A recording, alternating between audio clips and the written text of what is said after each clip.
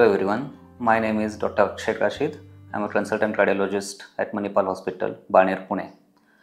Today we are going to discuss about the hypertension, and as we know that we get lot of information online about the hypertension, and also there is a vast literature which is present. So we are going to discuss about just the basics of hypertension. Now we will discuss about what is hypertension, who gets the hypertension, what are the symptoms of hypertension, and what are the causes and treatment. Now, basically, what is hypertension? In simple language, hypertension means high blood pressure. Now there are two numbers. One is systolic blood pressure, one is diastolic blood pressure. Systolic blood pressure is generated when our heart, precisely the left ventricle, pumps or contracts the blood into the blood vessels for the body circulation. And the number which is generated, which is numerically higher number, is depicted in the numerator, and it is called as a systolic blood pressure. Now this is the cyclical process. So after the contraction, there is a relaxation phase of the heart. So once the heart goes into the relaxation, the blood pressure which is generated is on the lower side, which is called as a diastolic blood pressure, and precisely it is the peripheral resistance which is depicted by the peripheral arterial system. Now, who gets the blood pressure?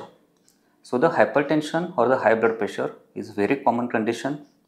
The data shows that almost 40% of adults has a high chance of getting the blood pressure issue in their some point of a life. Even the data shows that blood pressure medicines or the antihypertensive medicines is one of the commonest prescription which is given. Now there are two types of a blood pressure or the hypertension.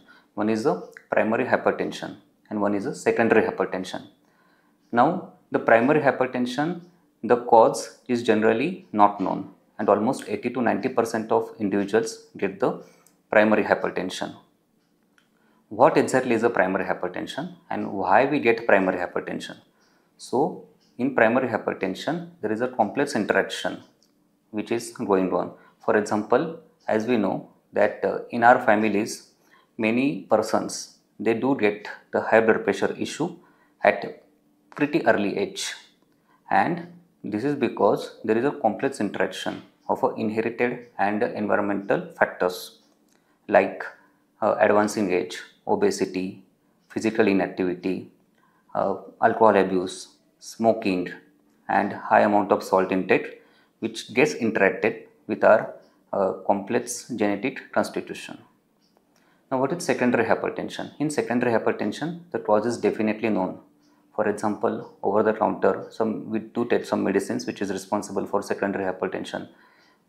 Patients associated with chronic kidney disease or renal failure, some endocrinopathies, or there is narrowing of the blood vessels to the kidney or the narrowing of the aorta or the aortic coarctation, which is the cause for the secondary hypertension.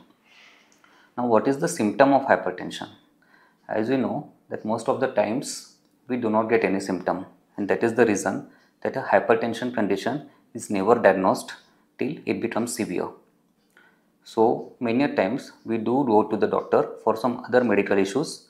Doctor check the blood pressure and we find that there is a high blood pressure. So that what are the symptoms? Until and unless blood pressure gets very high, the condition is very tolerated and the condition is asymptomatic.